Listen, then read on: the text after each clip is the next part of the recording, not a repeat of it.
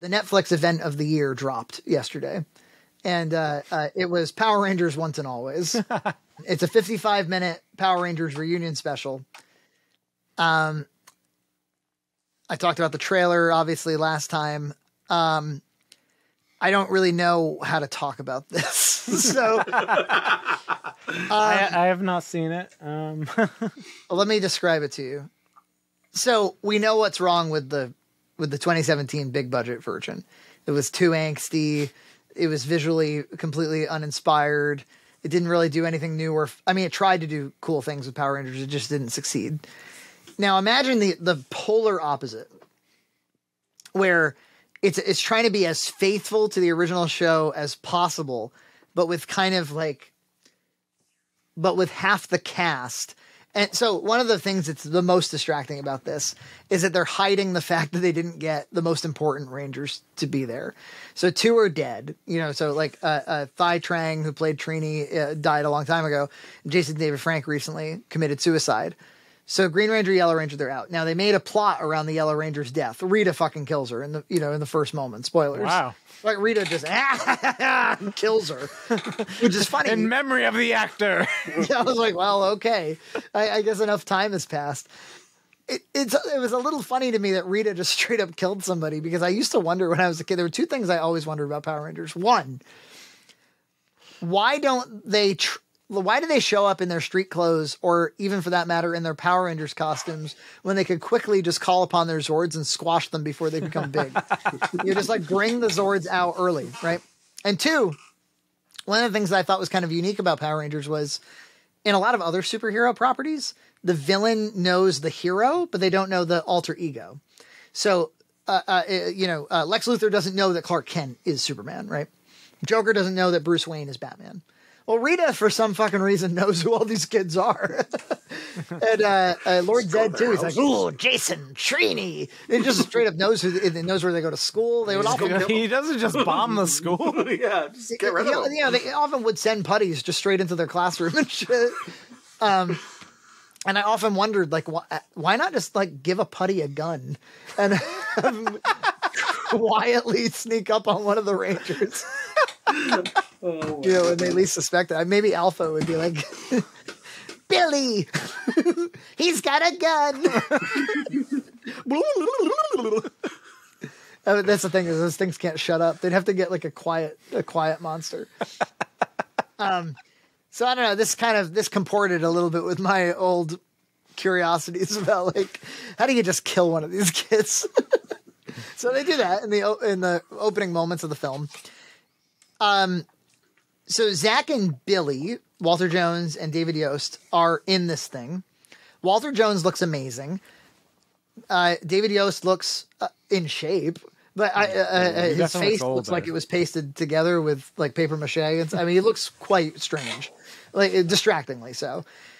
And boy, oh boy, is the acting. The acting is miserable. It's a joy. It's it's approaching the Room quality, the Room tier. it's really, and the reason you notice it is because the dialogue is actually a little bit more intense than a typical episode of Power Rangers. Because you're talking, there's a scene where after Trini dies, Black Ranger and Blue Ranger go to her daughter's house, where it's just her and her daughter. And they are arguing about how do we tell her that Trini's dead. And they're like, well, you can't just tell her. You just, well, how are we supposed to tell her that Rita Repulsa killed her mom? It's one of the lines. And then she overhears them and it's what? Geez.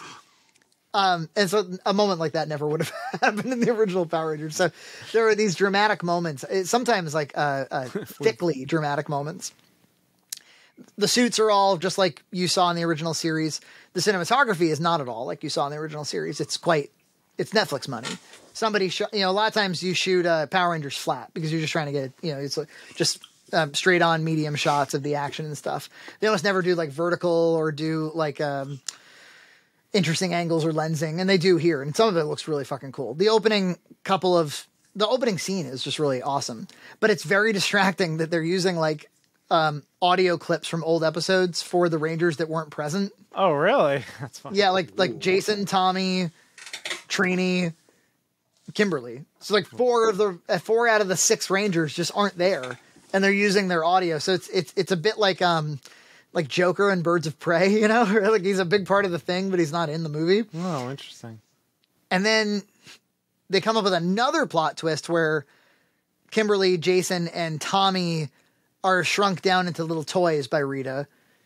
And then they have to call upon other Rangers to morph into those powers. And they get Rocky and they get Cat. So they get the second Red Ranger and they get the second Pink Ranger. So they piece together a few Rangers out of this whole thing. And it's just very distracting. That like, could you not have spent the money on Amy Jo Johnson? That would have went a long way. Right. I hear that Austin St. John, the Red Ranger, is embroiled in some kind of COVID fraud scam. He's got some legal troubles. But there's whoever did it knows their Power Rangers. That Billy's flying car is in this show. The action scenes, like, you know, are pretty awesome throughout. There's a lot of like they redid Rita's Moon Palace, right? Because everything that you saw in the original series they do here, but from scratch. They're not using any archival footage. So like they have Rita's Moon Palace, and it says on the front of it Bandora's Palace, which of course in Japan it was Bandora's Palace. It was one of those things they never covered up, and here they're just faithful to it, right? Yeah, and then finally they have a Zord battle that's all CG, and it looks like absolute fucking dog shit. Would it really have been that hard to just get some toys together and get some like costumes together like they did in the old Sentais? Yeah, just put some cardboard over some men and just have them punch each other. But like there's scenes in the juice bar and stuff. I mean, like if you're a Power Rangers fan, you can't resist. You gotta watch it.